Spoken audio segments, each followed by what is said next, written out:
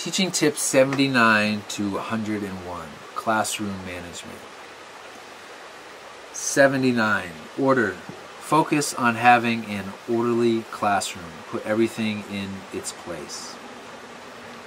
80, create procedures. For example, the best way to get a large, loud class to quiet down is to create a procedure, so that when you raise your hand, they know what they must do. In order for them to recognize it, you must, 81, rehearse. Whether you're creating a chant or some other procedure, you'll have to rehearse it for it to work effectively. 82, respect, not like. Focus on getting your students to respect you rather than like you. If you focus purely on getting them to like you, it will probably have the opposite effect. It's possible that some of your students will not like you, and it's possible that you might not particularly care for a student as well. But it's important that you treat them with respect. 83. Disruptive students. If you have a student who is being disruptive, talk to the student outside of the class and/or consider writing them a letter. This will save them any embarrassment, and again, this is the respectful way of doing it. 84. Rearrange their seating. Change the student's seating if you have students who talk too much or interrupt the class, so that they are no longer sitting with their friends. When they are in the right back, let them sit with their friends. 85. Contracts. Consider making a student contract and giving it to them at the beginning of the year. Outline your expectations of them and of yourself. 86. Calm. Remain calm at all times. If you get irate, then they win, and the situation rarely improves. 87. Silent students.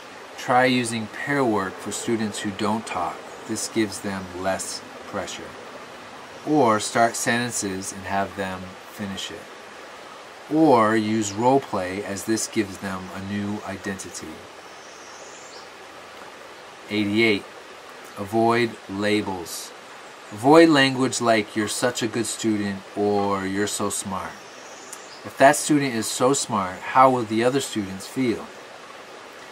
89. Give them a choice. When you're dealing with a disobedient child, give them a choice. For example, would you like to sit with your friends or over there with the girls? Would you like to do that work standing up or sitting down? Would you like to join us in the game or take a test instead? 90. Seating. Experiment with different seating arrangements. Use rows, U-shapes, circles, and/or group work. Or even try back-to-back seating for certain activities. Different seating arrangements will be appropriate for different tasks. For example, if you want to foster more intimacy in your class, try a U-shape. 91. Be fair. Kids have an innate sense of what is fair. They can help keep you in check. This will increase their respect for you. 92. Focus on the majority.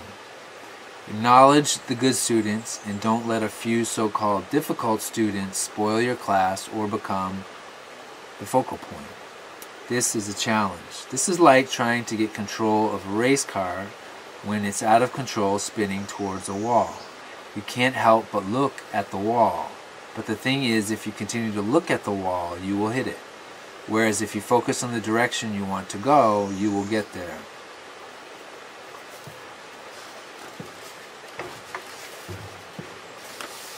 '93. Be consistent. Especially in regards to your rules. There may be times when you might be feeling good and hear or see something that you'd rather ignore, but the thing is, the kids won't ignore it. If you're being inconsistent with your rules, it will undermine them. The kids will see that and act accordingly.